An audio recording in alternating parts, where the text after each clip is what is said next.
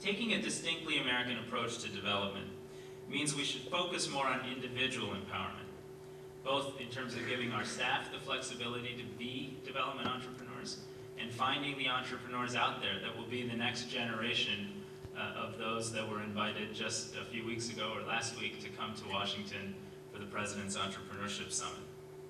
It means we should focus on private enterprise and the power of markets, and use in an even more expansive way many of the tools we've pioneered.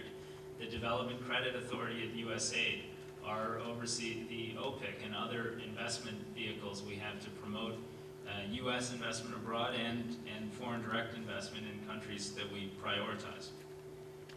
It also means that we need to demand governance, good governance, performance, and accountability from the public institutions in the countries we serve.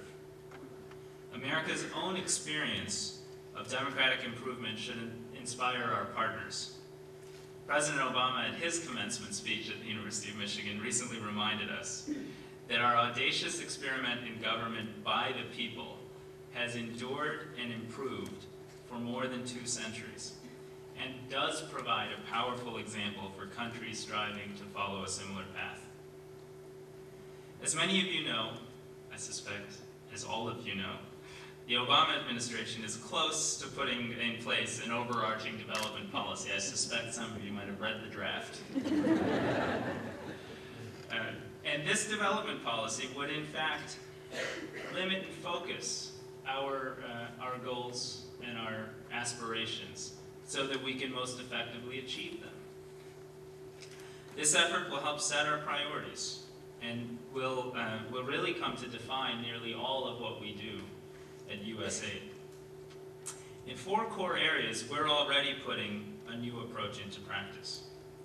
First, we're honoring our commitment to the Millennium Development Goals, not simply by delivering services to those in need, but by trying to build sustainable systems that will transform healthcare, food security, and other parts of the MDGs going forward so that more people, tens of millions of children, will have the chance to lead healthy and productive lives. Second, we're strengthening our ability to invest in country-owned models of inclusive growth and development success. Third, we are finding new ways to leverage science and technology to develop and deliver those tools and innovations that we think can be transformational. And finally, we need to continue to bring USAID's expertise to bear on some of the most daunting national security challenges we face as a nation, sites of active conflict like Afghanistan.